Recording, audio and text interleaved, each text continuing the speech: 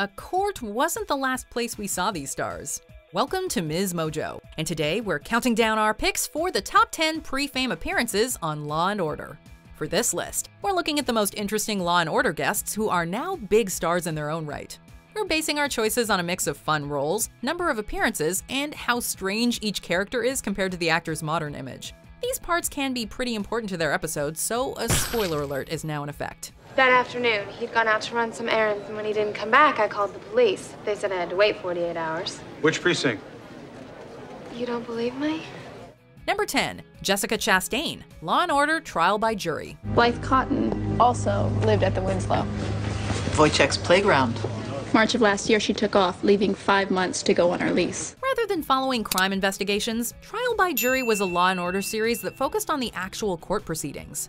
This show gave a young Jessica Chastain her first recurring role on TV, after one-off bits on ER and Veronica Mars. You found me. Everyone's worried about you. Are my parents here? Chastain played Assistant District Attorney Sigrun Borg, who worked directly with the bureau chiefs on 3 episodes. Jessica brought a natural charisma and a bit of humor to what could have been a bland role. Sadly, this spin-off only lasted 1 season, and Chastain would wait about 5 years until big breaks in The Help and The Tree of Life. Number 9. Rooney Mara, Law & Order Special Victims Unit. Long before her turn in The Girl with the Dragon Tattoo, Rooney Mara's career started with the Special Victims Unit. As Jessica DeLay, Rooney delivered a tear-jerking performance as the target of a violent kidnapping. However, Jessica gave her a real chance to stretch her acting chops, since the character was secretly bullying overweight teens. The final result is this right here. A beautiful young girl who hates fat people. Stop it, please! Because she used to be one herself. Stop! This kind of duality in a role would help her shine early in her career. And her older sister Kate would make her own debut on the original Law & Order before an appearance on SVU as well. Rooney's more complex character has stood out in the long run as an impressive gig from a great actress. I couldn't stand the sight of him. But I'm sorry. I'm really sorry. Number 8. Mahershala Ali, Law & Order Special Victims Unit. Just ask my lawyer when she gets here. So you're refusing to cooperate?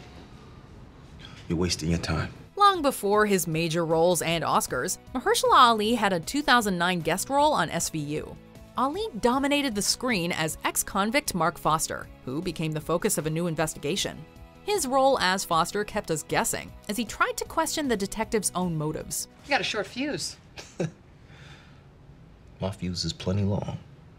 You should see it. Plus, Ali got a couple of moments to play a truly sinister villain before the episode wrapped up. Given his range of work dating back to 2002, Mahershala was a pro by his time on Law & Order. Though he was years off from House of Cards and Moonlight, Ali's acting here already showed the same promise. I didn't feel the urge for a long time. Until I lost my job. Number 7. Ellen Pompeo, Law & Order. Please find my dad. You have to find him. Ellen Pompeo's tenure on Grey's Anatomy has defined her career, but Law & Order helped accelerate her trajectory. Pompeo made her first TV appearance as an attack survivor named Jenna. Though the role largely involved pleading with detectives, Ellen subtly offered hints towards her character's nefarious intentions. Now, why did you go and say that? Don't you see what they're doing? They think Daddy's responsible. Whatever my mom told you, he had a good job. She later played a victim's sister in a season 10 episode as well. And this allowed Pompeo a dual role as a potential target and a suspect, at a time when she had almost no on-screen experience. While these toxic characters have become less typical for her, they did give an early glimpse at Pompeo's depth of talent. I am sorry. And if I could have changed anything, I would have. Number 6. Philip Seymour Hoffman, Law & Order. Law & Order was one of the first places to capture Philip Seymour Hoffman's talent as a 20-something actor. Order! Don't be stupid, okay? Don't be dead. His rowdy drug dealer Steven was hard to like, especially with his smug attitude. But as Steven faced charges in court with his friends, Hoffman would transform into an angry, terrifying monster. I'll have your client detained. Look at me! Do you hear me, Katana? You hear me? I want you to know exactly what you did! Philip's roller coaster of energy was a gripping showcase over a decade before Hoffman's acclaimed roles in Capote and The Master.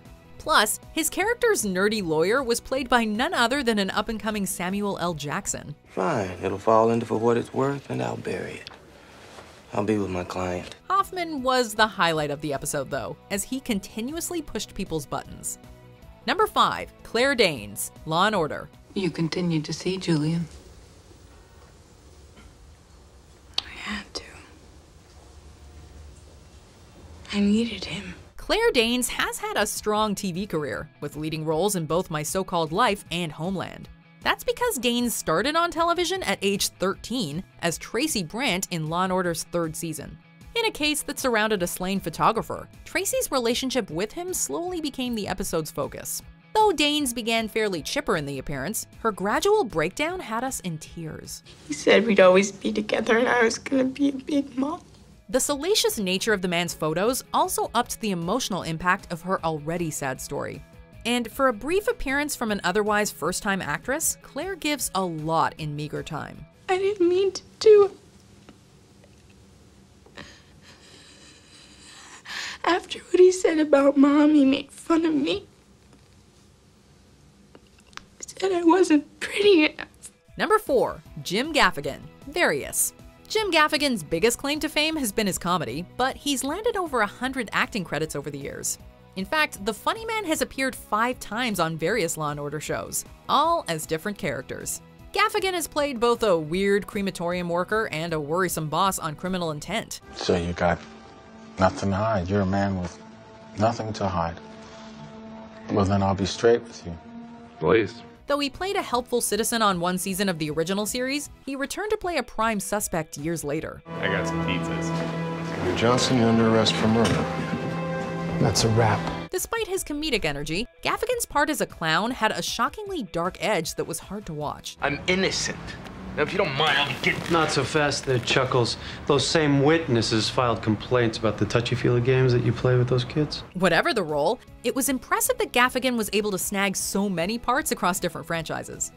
Number 3, Amanda Seyfried, Law & Order Special Victims Unit. I was walking to the bus stop and they grabbed me.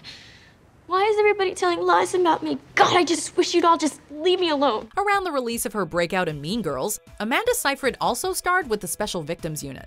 Seyfried was Tandy McCann, a victim found tied up alive in a house. Her portrayal was especially powerful since Tandy made up details and got arrested herself. My dad's got a bad heart.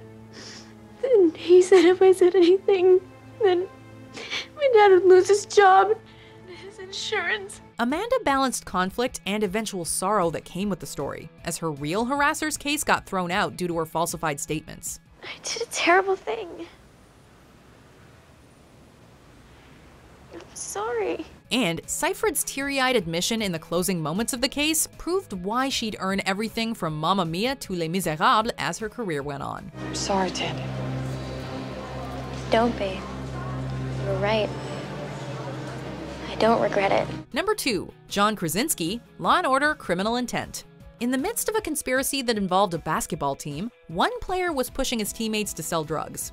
Though this sounded like a part for a gritty actor, it would be filled by none other than John Krasinski. I didn't actually see him selling weed, but everybody knows he was doing it. The adolescent criminal named Jace Gleason got violent with his teammates and started to sweat when the detectives started noticing his expensive gear. We gotta get home, because we got a midterm tomorrow. Krasinski delivered an undeniably grounded performance and committed to the character's unlikable qualities. And this was just a year before he would become famous as the hilarious Jim on The Office. Seriously? You're gonna sit in the back? Yeah. That's the safest part of a car. In the event of a crash, the driver always protects his side first.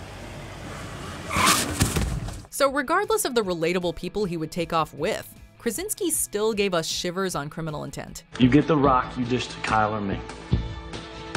We clear? You know, John Krasinski was busy before he was famous because he was also on our list of actors you forgot were on CSI. Our top pick has definitely come a long way since his TV bit part days, so let's look through some honorable mentions before we see our number 1 pre-fame appearance on Law & Order. I was assigned to share quarters with Lieutenant Hagen. She was a very capable officer. Off-duty, capable of what? I don't understand the question, sir. Did Gabriel mess with you? Is that why you don't like him? I take care of myself. I don't like him because she lets him beat her when she's all pregnant like that. He cares about what I want. Anyway, no one can touch that money. It's in my trust fund until I'm 30 years old. Your husband's got 2 names. You sure you don't want to amend that?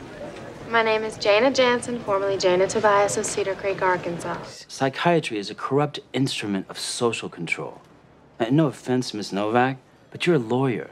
Before we continue, be sure to subscribe to our channel and ring the bell to get notified about our latest videos. You have the option to be notified for occasional videos or all of them. If you're on your phone, make sure you go into your settings and switch on notifications.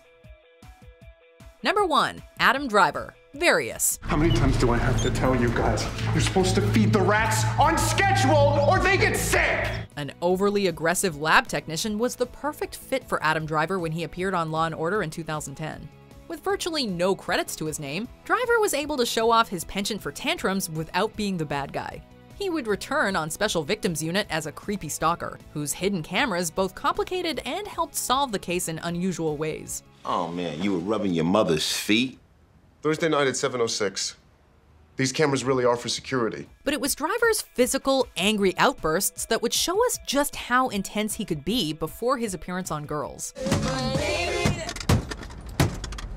These acting moments have become retroactively more entertaining given his over-the-top Kylo Ren in Star Wars.